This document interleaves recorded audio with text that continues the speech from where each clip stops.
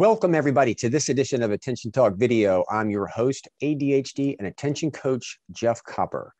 Today I'm here to take a look at a little bit at organizing. I was doing some research on another project that I was doing. I stumbled into some literature on organizing, and I was reading through it, and there's something that struck me.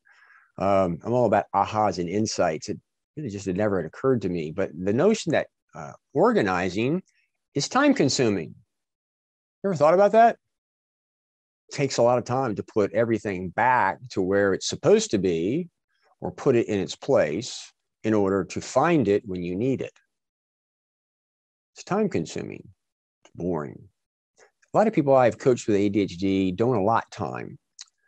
They don't find time. They don't make time. They don't realize the time that it takes in order to be organized. Now, I will say there's a cost-benefit analysis on organization, and sometimes it's better not to be as organized. And the way I describe this is assuming that you get bills in the mail like the old days. You know, you could be organized by paying the bill and filing the bill in a file, in a drawer, in a cabinet, in chronological order. If you have a problem and you need to find that bill, you know exactly where to go. The thing about it is if you never need to get the bill, all that time and effort was wasted. It was useless.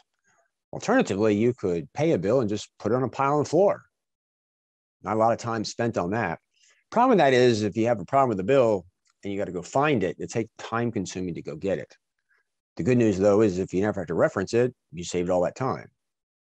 So when you take a look at organization, sometimes there's a cost benefit analysis on this. Sometimes you can spend a lot of time getting organized for reasons that you would never use.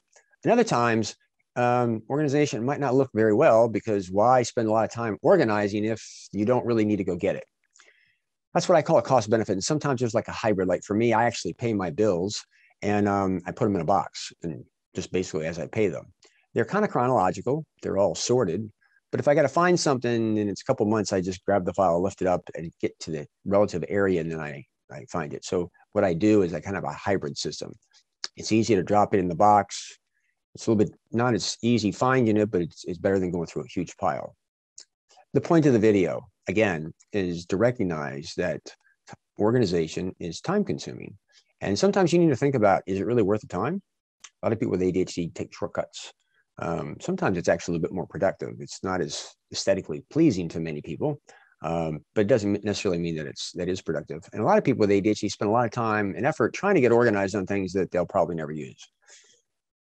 So this is where you have to pause and think about what you're doing, have a little bit of self-awareness. So I hope this is giving you some insight, some pause to think about what you're doing, some self-awareness. For those that are new to our channel, please hit the subscribe button. We release a new video like this each week to try to give you tips, tricks, strategies, mindsets, and ways to problem solve. If you like what we do, please hit the thanks button below. We certainly love contributions for what we do. This channel is totally supported by me and my time and effort and what I have to pay my administrative people to put it together. So we love that.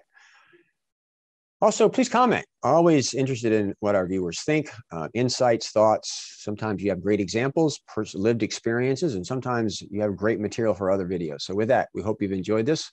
Take care.